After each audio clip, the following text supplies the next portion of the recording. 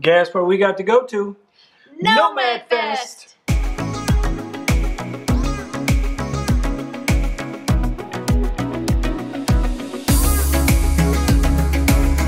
While we've been staging for boondocking at Nomad Fest, we stayed at this really cool campground we wanted to show you guys. It's called the Old Town Cotton Gin. I always mess it up. It is just northwest of Wichita Falls. Yep. It's a small family-owned business. It has full hookups. It meets our guidelines, so it's below 40 bucks a night, but they also have discounts too, so make sure you ask for that. We had military discount, but they have Good Sam and a few others. It's a very well taken care of RV park. It is, and an added bonus is they have a small dog park for Gizmo to go and run and do his business off leash. And you know he loves that. Yeah. Also, while we were here, we met up with some people who are also staging before Nomad Fest, so we had a little, I don't know, a gathering pre-Nomad Fest, so we were already starting to meet some of the people who are going to be there, so we're already having a great time. Yeah, this is a blast, and it's nice to meet fellow nomaders, if that's a word, like-minded, and we're all excited about the rest of the week to come. Yep, so it's going to be a great time. So if you're in this area and you need a layover or you want to stay for a few days, this place is a great place to stay. We didn't mention they do have laundry and they have bathroom facilities which are very clean and well taken care of. Yep, 2 thumbs up for sure. To prepare to go boondocking, I'm going to start making our meals. So since I've had several people ask me how I cook in the RV, which really is the same way you cook at home, I thought I would throw in some of me cooking some of the things that we'll be taking with us to Nomad Fest. So to start off, I'm going to do our breakfasts, which I've done before. I food prep before many times before moving into the RV because that way it kept us from cheating at lunch. So we would have our meals all cooked and ready to go on Sunday for all of our lunches through the week and sometimes dinners as well. So that's pretty much what I'm going to do here. That way it's going to save water, electricity, it's going to save all of our resources. So hopefully we can survive boondocking for 5 days. So let's get started. Alright, so I'm going to start out, like I said, with breakfast. And I'm going to make what we call egg muffins. So it's going to be eggs, sausage, maybe some red peppers, a little cheese, and I'm going to actually make them in the convection oven, which I'm starting to use more and more, thankfully. If you decide to make the egg muffins for yourself, you can put anything in them that you would really put in an omelet. So I've added anything from mushrooms, tomatoes, salsa, cheese, so anything you can imagine you can throw in here. I try to keep them a little healthy since we eat so much crap outside of breakfast. So this is the one meal I try to keep us on the straight and narrow. Alright, so the sausage is finished cooking in the pan, and I'm going to drain some of the grease off, and I don't want all the grease going down into our pipes and, you know, sticking to the pipes and clogging them up, over time. So I'm actually going to drain some of the grease out, and there's very little, so I'm just going to catch it in this plate.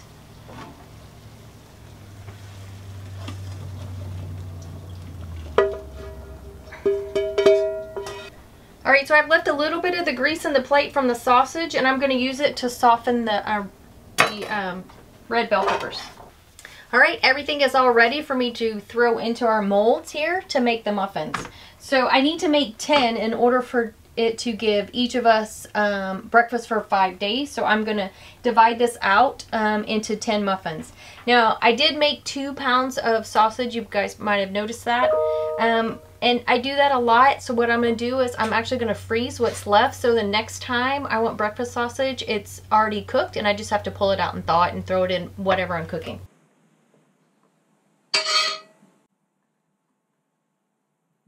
And a little spinach. And now I'm going to put 2 eggs in each one.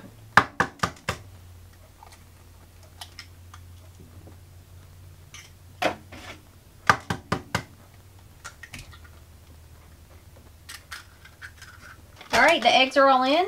Next is cheese, and then I'm going to break the yolks and give them a little stir.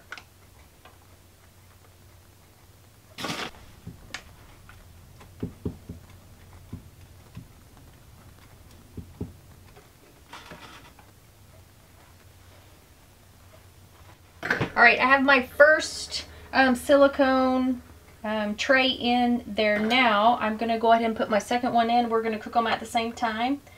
I don't want to spill. Alright, let's see if I can get it in here without making a mess.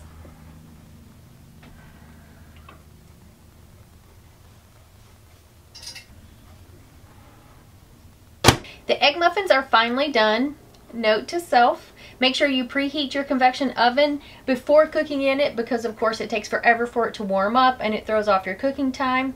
Also, if you're trying to record something, the convection oven is very loud. So this kind of threw off my timeline because normally I do a couple things at once. So this is going to be part one of the next meal, which is going to be white chicken chili. It's something that I've been making for a really long time. And it's usually a hit. So today I'm doing it in the Instant Pot, which I have not done before. So we'll see how it goes with that. So in goes a cup of chicken broth.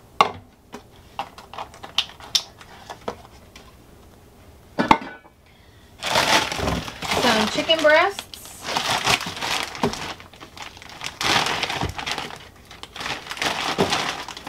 Alright, next I'm going to throw in some cumin and some lemon pepper.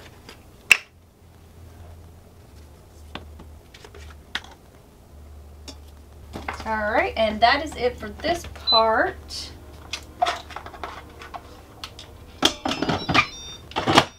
We're going to close our valve, put it on manual for 20 minutes. And while that's going, we are actually going to start our next meal. So this meal, like I said, was white chicken chili. And now I'm going to start some taco meat. So we can either do tacos, which is what Phil will do, or taco salad, which is what I will do with some romaine, zucchini, tomatoes, avocado, stuff like that. Now, one thing about food prepping in the RV as opposed to when I did it in my house. In the house, I had many utensils. And I had a ton of counter space, so obviously I could multitask a little more. I didn't have to stop and wash every little pan before I started the next project. And you know, counter space was abundant. Here it's a little different. So here you have to negotiate a little more, wash your dishes a little more often as you proceed. Alright, so I'm going to start just by cooking the ground meat. You can use either turkey or beef. You know, it's just taco meat. So the ground meat is finished cooking. I'm just going to drain it and then we'll throw in the spices, and then this part of it will be just about done.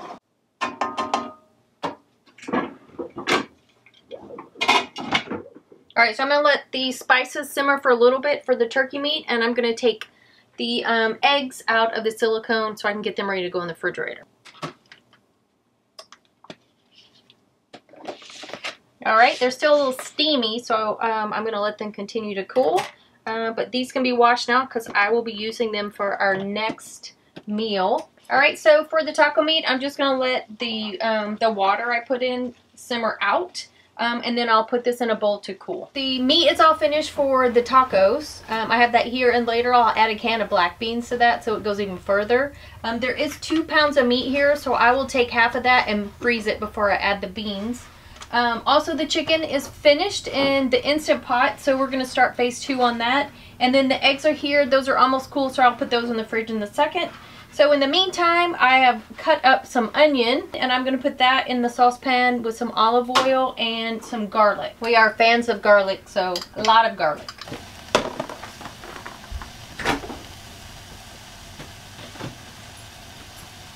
So the onions are finished, they're translucent, they're ready to go. The chicken in the Instant Pot is all finished, so now I'm going to take the chicken out and I'm going to chop it up into bite-sized pieces.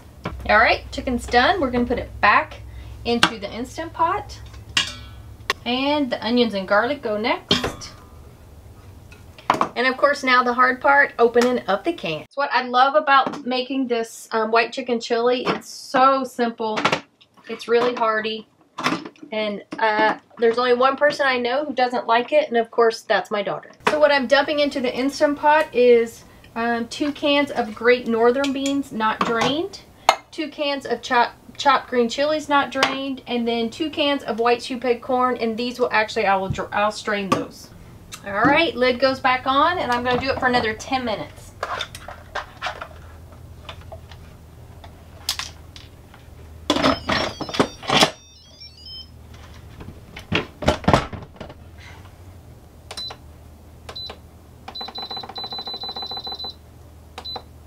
All right, that's going. The final meal I'm making is going to be meatloafs, and they're going to be the individual meatloafs I'm going to use this pan for as well. This is another recipe we've been making forever that is a big hit. Yes, Bree, I think actually likes this one. Anyway, so I'm going to mix this up. You can use any meatloaf recipe that you like to make in here. And this will, again, all of these things I am making will be fine in the fridge for the next 5 days.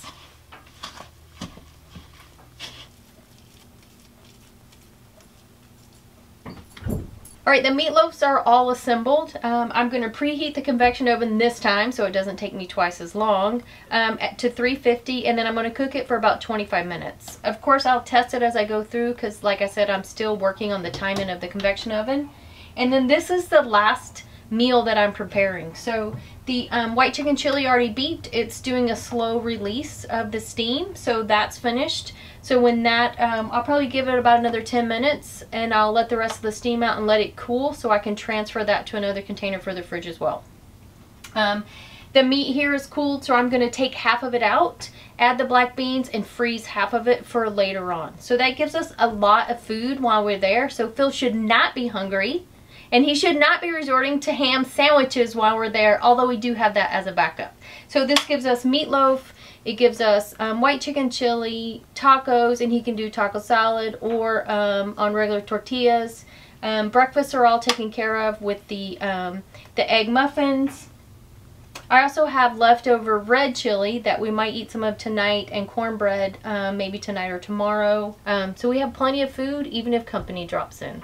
So let me get this in the oven, get more dishes cleaned up, and then we'll be all set. So remember earlier when I was talking about you don't want to dump the fat down your sink? It can coat the pipes just like in a house. So you don't want to do that, but it's usually too hot. You can't throw it in your trash can, and you're not supposed to dump it outside, just, you know, wherever it attracts critters and bugs, and you don't want to do that.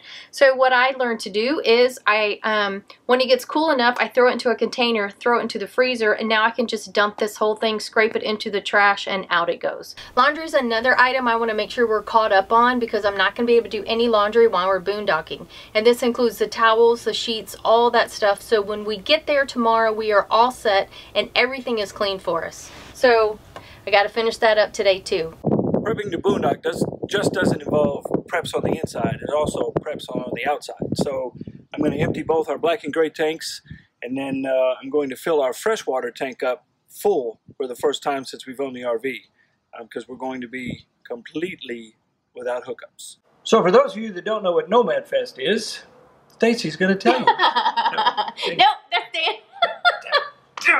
All right, Nomad Fest was the premiere of the RV documentary, of course, all about RVers. Yep. All types of RVers, from families to couples and even some solitary people. So single folks doing it all by themselves. So it was a little bit of everyone. Yep. So this movie is pretty amazing, and we were lucky enough to see it at the premiere. Absolutely. The Nomad Fest premiere was held in Wellington, Texas. And if you're not familiar with that little neck of the woods, it's up north by Amarillo, probably 100 miles east of Amarillo, I'd say. Well, we're in between sessions at the Ritz here in Wellington. Quite a few good, interesting panel discussions this morning. Very informative and funny. One of my favorites, of course, is always on Liberty. Yeah. Which, of course, we love them simply because they are veterans. They were both in the Coast Guard. So they speak sailor. Yes, so they kind of get us, which is really good. So, but they have the best sense of humor. Yeah. So if you want a good laugh and you want to talk about RVing at the same time, then go to their website. They don't have a YouTube channel, but they have a hilarious blog. She puts out a lot of great info. Yeah. It's hilarious. Very funny. Again, it's always on liberty.com is what I think it is. I'll put the link below for you too. Yeah, it was a breath of fresh air to hear somebody talk Navy, although they're puddle jumpers. We give them a break. Yeah. But overall, we've had a great experience here at Nomad Fest in Wellington. We've met some amazing people. Yeah. We are having a great time here at the premiere of the Nomad movie, and we have met some wonderful people. You got to meet them all. All right, let's see who they are.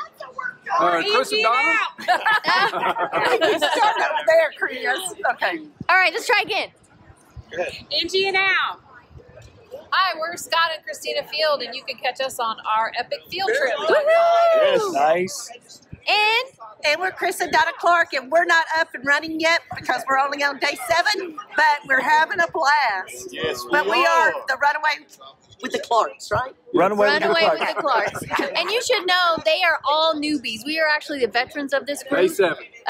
So it has been amazing to meet everyone here. And that's pretty scary to think that we're veterans of any kind of thing. I can tell you that. Because we don't know what we're doing yet. And we're beyond the verbs. I didn't tell that. No, beyond the birds. Beyond the So birds. make sure Al you and check them Angie. all out. So the people of Wellington were pretty darn amazing. They so were. we volunteered to have our own street corner. Yep, I have my own street corner. Phil had his own street corner. How lucky was I? So we were just helping guiding the RVers in to help with traffic control. And when we were standing out there in the freezing cold and in the rain, somebody actually stopped and offered Phil a cup of hot chocolate and said, "Thank you for coming to our town." So that was pretty awesome. That was, and but the hot chocolate not only warmed me up, but her saying that actually warmed me up as well, because it was a small town. They opened up their arms to about, I don't know, 500 plus RVers coming into their town. So they were pretty grateful that we were there, even though the conditions weren't that great. Right, right. And it was more than just the premiere of the movie, which that did occur, but it was also, we had, it was 4 days, and 2 of those days were open sessions or talks, whatever you want to call it, and we got to listen to different things such as RVing to Alaska, a bunch of RV humor, because you know you have to laugh on your RVing, something's always coming up, and then of course there was some YouTube sessions about YouTubing and making and creating videos. Working on the road, some things like that. It was very informative. So it was a really great event. And while we were there, we were lucky enough to run into some people that you guys might know. First was RV Love. Our fave. I mean, we love them all, but RV Love is the one that showed us that we could do this lifestyle, work and travel and have adventures on the road. They were the first ones that showed us that we could do it. Mark showed us that we could have a full-time job and work on the road and keep doing what we're doing. So Phil literally stalked them as they were getting out of their car. In the rain, standing in the mud. I was waiting for Julie to get out, and she sat in there for another 10 minutes. I think she knew I was there, but I wasn't giving in. So it's a good thing we weren't arrested, but we did get to meet them, and they were very generous with their time. They were super, super nice people. We also met Less Junk More Journey and got to see those famous pink wellies. Yep. And then we met Driving and Vibing as well. We caught them on the way out, so I think they were trying to evade people before it got too crazy, but we did catch them. We caught them. And then, of course, we met Always on Liberty. Now, they don't have a YouTube channel, but there are a couple of Coasties who have a blog, and they are a riot. They are hilarious. So funny. So you got to check out their stuff. And, of course, I'm going to have links to everybody down below. And then the other group that we spent more time with is Chicory's Travels. They also have a blog. They have a YouTube channel, and they have some books on RVing. Their best one, I think, is their financial book. Yeah. They lay out every penny. They show you exactly how they're spending their money and, you know, how that works. So if you want a good book on finances on the road and what it really costs to RV, I'll put a link for that down as well. Now, Chicory Travels, they are prior military as well. They're not Navy, but we'll forgive them for that. So, of course, we love them too. Yeah. And then we ran into another Well, you got to tell them who they are. They're Air Force. Oh, yeah, they're Air Force. So we forgive that in them. Oh, yeah. No, they're Air Force veterans. We know it's pretty awesome. We love our veteran peeps. I'm just kidding. So they're awesome. We love them. All right. Truly awesome. So the other couple that we met that were so amazing and generous with their time is Stacy and Thomas from I'm Not Lost, I'm RVing. Great name. Yeah, I love their channel name. And they took time out of their busy day to sit with us and go over some of our YouTube questions. Yeah. And showed us some tricks of the trade that are helpful for them. And they seem to be helping us out as well. Yeah, and they worked with us for a couple of hours. They were super nice and very generous. So thank you again to I'm Not Lost from RVing, and of course their link we're throwing in the bottom too. Yep.